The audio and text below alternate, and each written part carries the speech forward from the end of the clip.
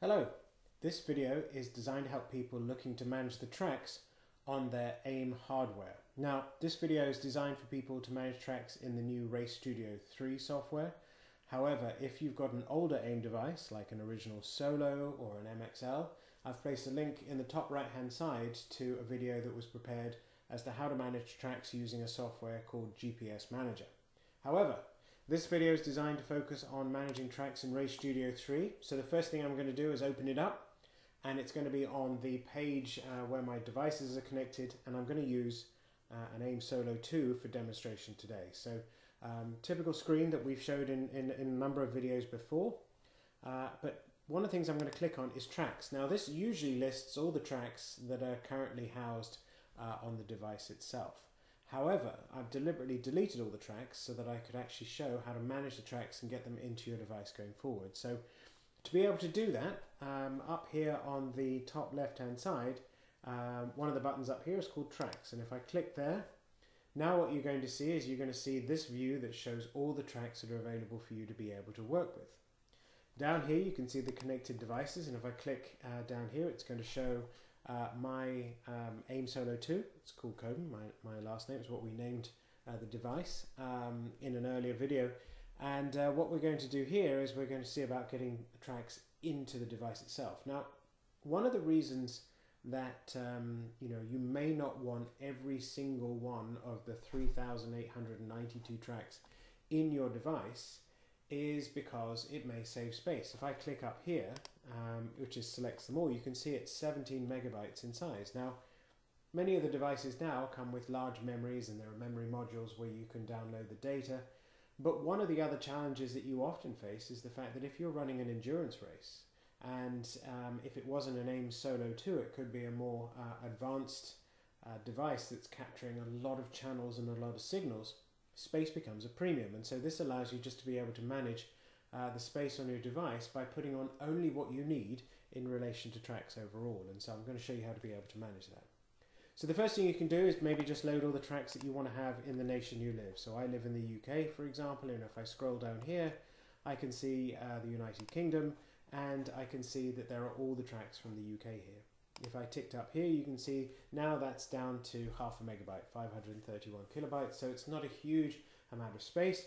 And for many of us who never race in multiple countries, this is a particularly useful way of just being able to limit it to your particular region. However, 115 tracks is still a lot of space. And we'll look at how to be able to narrow that down later on in this tutorial. The next thing you can do is to say, well, hold on a second, I might be running in a championship that, especially in Europe, that runs across multiple countries. And so I have the option of being able to go into what they call a smart collection here. And if I click here, I can create a new smart collection, and I can call it My Europe, for example. And I can click up here and say, I just want the European tracks, and I can click, and it'll add all of the tracks. However, one of the things you can also do is you can say, well, I'm not going to race in every single one of the European countries. I might just race, for example, in a few. So if I was, say I was going to race in France, I was going to race in Italy, Germany, Spain and the United Kingdom, just as an example. I could click on those. If I click on OK, now I've got my smart collection of just Europe for me, and if I click there, now these are just all the tracks in those particular regions, and as I scroll down you can see that there will be tracks in each of the particular areas that are available for each of the countries. And so another very useful feature for narrowing down the number of tracks you're going to move over. The last option you have is if you know that you're going to race only a few tracks and you want to be able to manage that. So if I can click on Manual Collections, I can click here and I can call it My 2020 Season, and I can click on OK with that one. What I can do then is I can go back to All Tracks, and it'll load them up in just a moment in the center console, and then I can go in and I can start selecting the tracks that I want. And so I could say, for example, I might race at Brands Hatch. So if I type that in, I can see that Brands Hatch shows up. I could have both, or I could have the Indy circuit. Now, what's interesting is that if you know your particular type of racing only races one of the certain configurations of track layout at a particular location, you can just put that on the device. Now this is actually particularly useful, and many of you who've raced, let's say for example at Silverstone, or many of you have raced, let's say in the US at Virginia International Raceway, the start finish is in different places based on the configuration of the track. And so if the device itself picks up the entire full course at VIR, but you only want the south course, you can actually change what shows up to be able to make sure the device only finds the configuration you need. And so I race Formula Ford, for example, where we only race certain configurations. And so I can go in here and I can say, well, I like Brands Hatch, so I'm going to put that in my collection. I race at Castle Combe, so I can write that here. Just type in Castle, for example. Lots of options actually with Castle, which is interesting, but I can drag that one into there as well. I can say, for example, well, hold on a second, I might go back and race with some friends in the US this year, so we might go to VIR. So I can type in Virginia International and see what comes up. Actually, surprisingly large number of tracks do come up in that sense. So I need to scroll down to the United States, and sure enough, somewhere on here there should be within the list, hopefully, fingers crossed, as purposes of demonstration, you can see here is the track that I want, VIR South. Nope, it's actually going to be full course, so I can drag that into here, and so forth. And so you can build your particular set of tracks up that you want.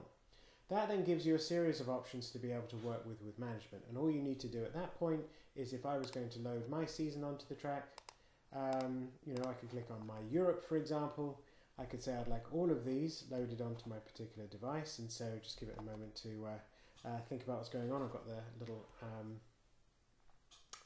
do not move sign on here right now, which is interesting. But interestingly, once that's cleared, I can click here, select the tracks that I want, and then I can just drag them over to the right hand side. And you can see that all of a sudden the tracks are being transferred to my device. It just says executing right now. And once this is done, you now have all of the tracks that you need on your particular device. And it's a very useful feature for being able to manage the space, being able to manage all of the details that you need. And so there you go, completed. The tracks have been successfully transmitted. I'm going to click on OK. It should refresh up here. And then sure enough, you can see all the tracks are now on my device. And if I go back to the settings here, and I go back to tracks here, it's going to refresh. And that's just going to show me that all the tracks are on the device. So have fun using this and being able to work out what you need. For most of us, oftentimes all of the devices come with all the tracks, so we may not need this. But as space becomes a premium, as track identification may be an issue, this is just an easy way of being able to manage what is and isn't on your device.